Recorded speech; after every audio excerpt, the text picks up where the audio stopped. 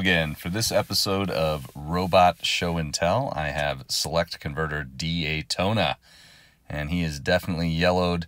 He also has a floppy spoiler here in the back. Sorry about both of those. He's been in a storage container for a while, and the floppiness I knew about, the yellowness, not so much, but we'll see. Maybe I can peroxide him. He is a super race car from Galvion. He has 6 wheels. And although he is a super Defender, you can see that overall he is very small compared to this Super GoBot Zmon. He does have die-cast content, so he's a lot heavier than the standard converters that would have been on the shelf, next to him as alternatives.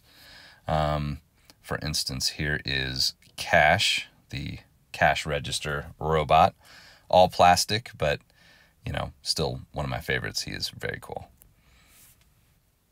Takatoku definitely tried very hard on these Galvion molds, and it has some great engineering even at this cheap price point that can't really support it. When you look at him, you can see he's got this little floppy bit here. You can already see the spoiler floppiness, but you'll see in transformation he's got some pretty cool tricks that they tried, and you got to give it to Select. However they made these stickers, they sure do hold up well for being so old. On to transformation. To start off with, we're going to go around here to the back. These are die-cast chunks here for the feet, obviously unpainted. Just unclip those. Unclip them up here.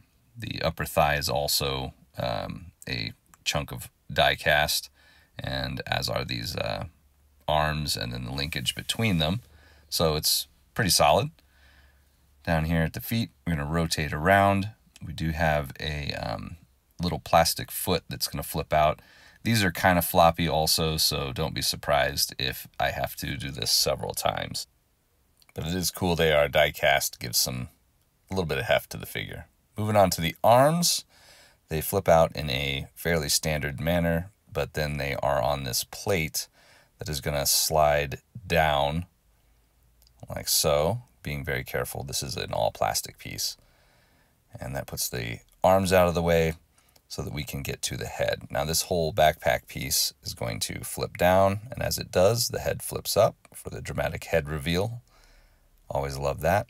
I do think this is cool. The chest has a slot that the floppy piece from car mode is going to plug into. Now, the tolerances on this, again, I don't know if it ever worked when it was new, but it certainly does not work well now. I only plug this in to show you guys this, but that is a very breakable piece. We will straighten up the arms just a smidge. There we go. And now the backpack. So as we discussed, this is very floppy. These have no hold or tension whatsoever. This should just pop up here, and then these would hang at like a 45-degree angle. Mine just flop around. So, it is what it is. If I put it in position and then release, they fall down. So if he's on a shelf, you need to make sure he's standing against the wall for best display options. And speaking of display, that noggin, also way too complex for the molding budget they had. Looks like a metal werewolf. Chest sticker we've seen. He's got the dope 80s arm control sticker that you had to have back then. Some nice shininess here, like day one. And the crotch, of course, got to get a good look at the crotch there. Nothing else really in terms of sticker detail. Pretty plain.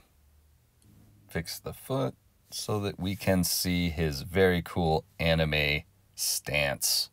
Very heroic, until you notice his free swinging arms just dangling there, kind of walking along happy like. But he does cut a pretty cool figure, other than his goofy head, his total lack of real articulation of any kind. He is essentially a small statue. How small? Let's see. Here he is again with Cash in robot mode. You can see he's like a big brother to this guy.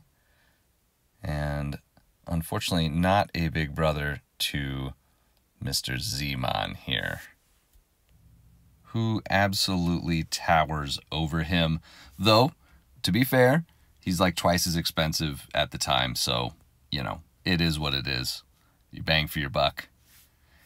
And while his backpack is being agreeable, I will take this moment to say thank you so much for watching. Really appreciate it. I hope you enjoyed, and take care until next time.